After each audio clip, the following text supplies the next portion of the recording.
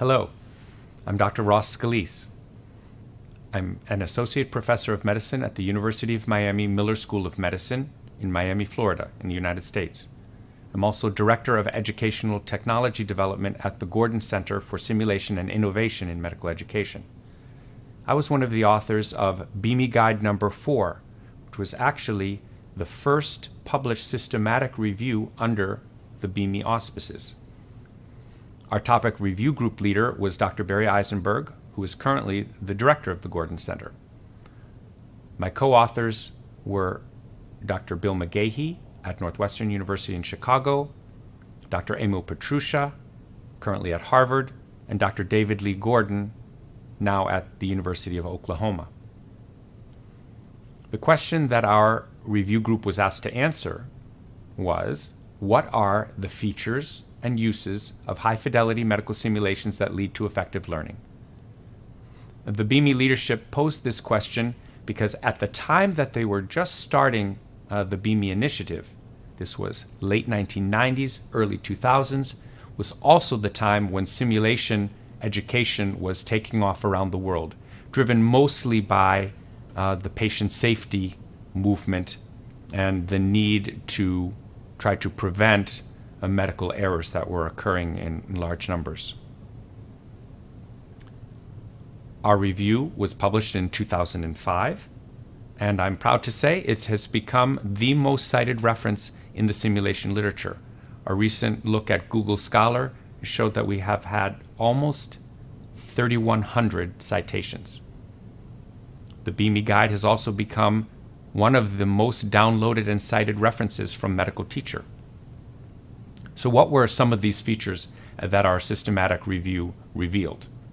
These will come as no surprise, I think, to people as important educational features in general, like the provision of feedback, allowing opportunities for repetitive practice of skills, and the importance of integrating simulation or any other educational intervention into the wider curriculum. We listed the top 10 most cited features that our review revealed at that time. What are the implications of our review? I think that it has become so well cited and has formed the basis for many subsequent reviews and even meta-analyses of the simulation literature because, number one, the features are consonant with well-recognized and accepted theories of adult learning, things like experiential learning, mastery learning, deliberate practice. Many of the BEME features fit squarely within these models and frameworks. Also, I think that our review didn't just cite the BEME features, but gave illustrative examples of how these principles can be used in one's teaching practice. And these principles don't just apply to simulation-based education, I think, but are much broader across other educational domains and practices. Some lessons to share with those of you who are contemplating conducting a BEME review. Much of our early experience was just kind of feeling our way through the systematic review process and the later synthesis and publication. Many of those have subsequently been published by the BEME collaboration as their formal guidelines and also some tips to reviewers. These reviews take time, so allow yourself plenty of time. Try to form a review group with diverse membership that has various areas of expertise. Make sure you have a very well-formed research question.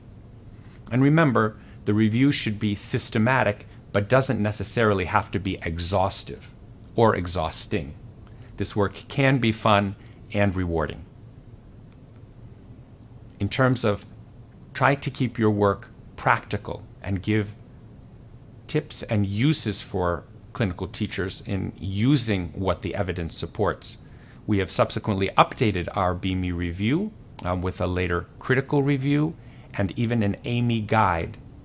AME guide number 82, published by Dr. Yvette Motola, who's the assistant director here at the Gordon Center, and some of our international colleagues, takes more recent examples of the BEME literature, the BEME features in the simulation literature, and uses them as illustrative examples of how you can put these features into your own teaching practice. I'd be happy to answer any other questions that you might have, and I'm sharing my email address with you. Thank you very much.